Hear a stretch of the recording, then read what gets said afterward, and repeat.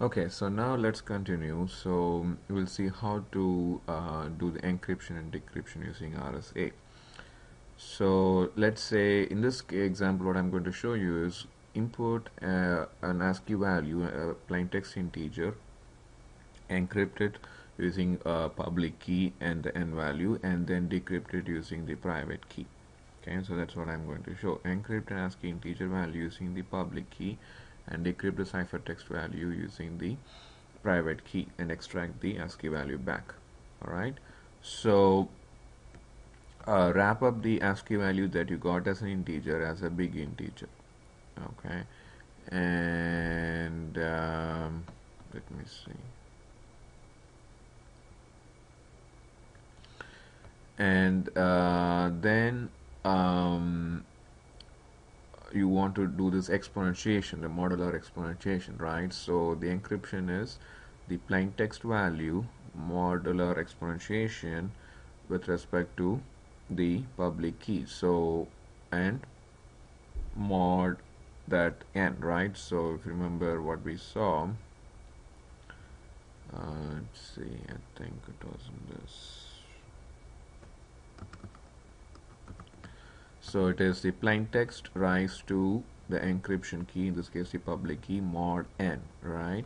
So that's what we are doing here. The plain text is a big integer, mod raised to, because this mod function takes two arguments, raised to the public key, mod the n value. So this is how you pass the arguments. So that gets you the ciphertext. Okay, and you can print the ciphertext. And then what you do is the ciphertext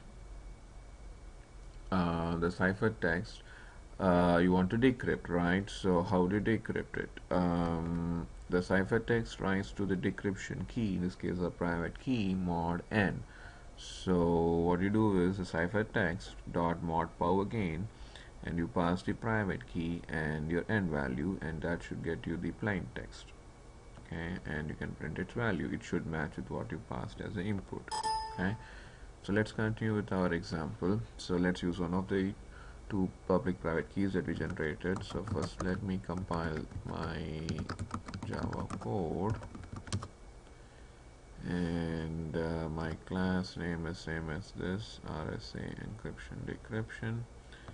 So it is Java RSA Encryption Decryption. So now we have to pass how many arguments in this example?